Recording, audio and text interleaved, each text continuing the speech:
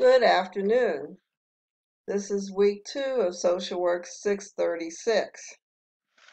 So, to begin, as always, looking at the introduction and learning resources for this week, let's go over the learning objectives. The learning objectives for this week are to describe alternate sources of funding for social services, describe sources of grant funding, describe the concept of unmet need and methods to assess need, and then to write a statement of need. There are quite a few readings for this week. I would suggest reading the 3 chapters in Kettner, Maroney, and Martin first. I think they put this week's discussion into context, and then go to the Brody and Nair chapters on managing finances, resource development, preparing effective proposals, and seeking funding. There are 2 websites. Well, let's back up. There is first a website that gives a number of tips for fundraising, which I think is important. I've actually passed that on to others. And then 2 websites that may help you when you're in the process of looking for funding to fund your proposals, but sometimes just a Google search with some keywords will also come up with funding opportunities. There are 2 assignments this week. One is your discussion post. And so for your first discussion post, it's around identifying unmet need. So this week's discussion asked you to reflect on a social work organization or a social work setting within an organization and to identify unmet needs. In order to do that, you're going to choose an organization, and I would encourage you to use the same organization you worked on in week 1 unless you have developed some problem. So you will name that organization, describe its size, age, location, and whether it's a nonprofit or for-profit, and in complete sentences answer the following. You want to talk about organizational culture, and how do you determine organizational culture? Well, how do you feel when you walk in? What about the organization or climate contributes to this feeling? What do you notice about staff? How do they treat one another, and how do they treat clients? Is the atmosphere collegial, hostile, welcoming, suspicious? What do you notice? Who are the organization's clients and consumers? To the best of your knowledge, what are their primary needs? What needs is the agency meeting well, and what remains as an unmet need? Given the evidence you have reflected upon, identify 3 unmet needs faced by your organization and provide a 1 to 2 sentence description of each unmet need. So in your response this week, you will have a different partner than week 1. I will be posting your new partners, so wait for that announcement. You're going to respond looking at your partner's initial post to the following. Which of the 3 unmet needs identified by your week 2 partner do you think could best be addressed through a program change or through the introduction of a new program? What ideas can you give your partner about that program change or new program? Give them at least 2 ideas. Your initial post is due Thursday, and your follow-up post is due between Friday and Sunday. Your next assignment for the week is your first written assignment. And so you want to go to the section that describes this organizational capacity assessment. And we'll wait for that to load. This is due week 2. So the overview, it's connected to your final proposal. Your task is to examine the organization for which you will write the eventual program grant proposal and determine the capacity of the organization to seek new funding to expand its services through a grant.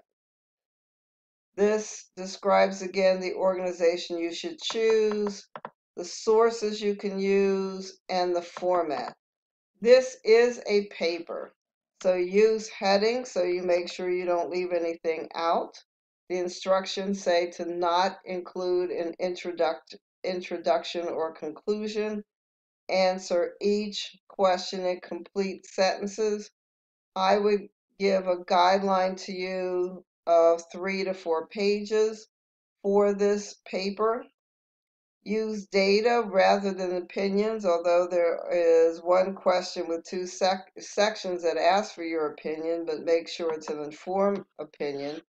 This is a paper, so you should use citations. You should utilize readings, citations from your readings for this week, although you could always use outside citations. Remember to follow APA format, good grammar, and sentence structure. Again, this is a paper. So the 4 sections ask you to describe this organization, to look at its existing structure and services.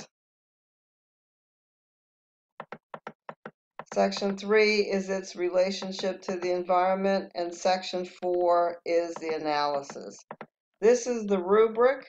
It is worth 50 points, so again, I would say take a good deal of effort and really review and make sure that not only have you answered all the questions, but you have done so in a grammatically correct fashion using APA formatting. So for this week, you again had a number of readings, and my logic has organized those readings as follows. First, thinking about what is the problem and the needs that should be addressed. One of the ways organizations address needs is through writing a proposal to seek funding. How do you know that what you have identified as a need problem is going to benefit clients?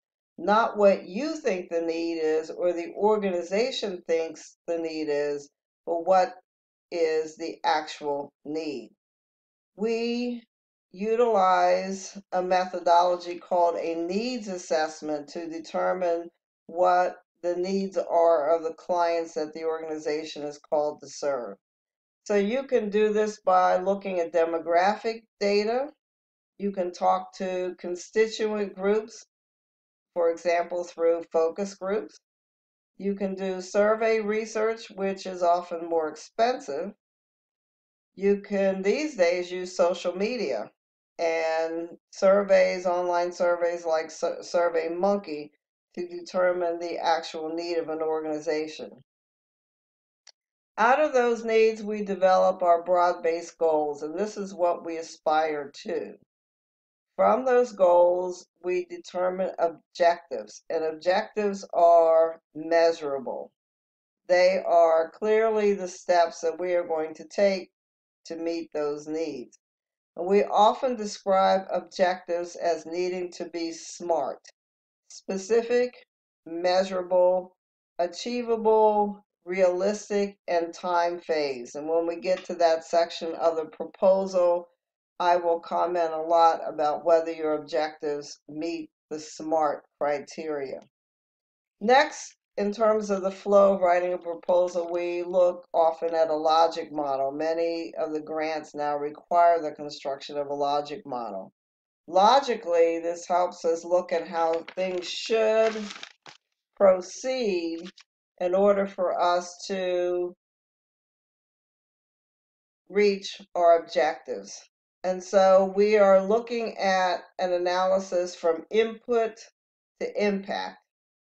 How will we reach our objectives of meeting those unmet needs? And this includes looking at input, processes, outputs, outcome, and ultimately the impact. In proposals, we write. In proposals, we need to determine an evaluation strategy to measure whether we've met those objectives and reached that unmet need. For all organizations, evaluation is key for existing programs and for new programs, especially now in terms of our evidence-based practice and for accountability. We evaluate not only for effectiveness, how well we are doing, but efficiency, how well we are using our resources.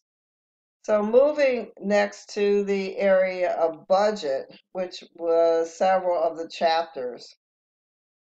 Social workers as managers must understand the budget process. We must know how dollars and cents work in our organization, as we may be the ones to manage program budgets. We have to understand both the operational expenses, but also specific program expenses, which also includes personnel costs, which is the majority cost for any budget in an organization. We also have to look at fundraising and fundraising expenses. It costs money to raise money in an organization. In that budget process, we have to know where our money is going to come from to run the organization and a specific program. For example, if it is all grant money, what happens when the grant goes away? We have to plan for program sustainability. How much is going to be donor solicitation? How many fundraisers are we going to have in a year? Does the organization participate in plan giving, talking to people in the community about leaving money to the organization in their wills, for example? Organizational budgets are comprised of many sources of funding. So it can be grant funding, could be donor solicitations, can be plan giving, a number fundraisers, a number of sources in order to meet the unmet needs of the organization. Strategic planning was also talked about in the readings, and this allows us to strategically look at an organization. We can do it 3 to 5 years out, which is a more long-range plan. Some plans have goals that are 1 to 3 years, which includes then both short-term, long-term goals and objectives. Strategic plans should be working documents. That is, they shouldn't be put on a shelf and pulled out at the end of the strategic plan. And they could also be tied to the annual evaluation of the organization's CEO. In going through a strategic planning process, we often talk about a SWOT analysis, and that is looking at strengths, organizational weaknesses, what are the opportunities, and what are the organizational threats. We can come out with new goals and objectives, new ideas for looking at funding, new programs and services, because clients' needs continue to evolve. So if you have a question on your assignments for this week, please email me as soon as possible, and I look forward to reviewing both your initial post and your first written assignment for the week.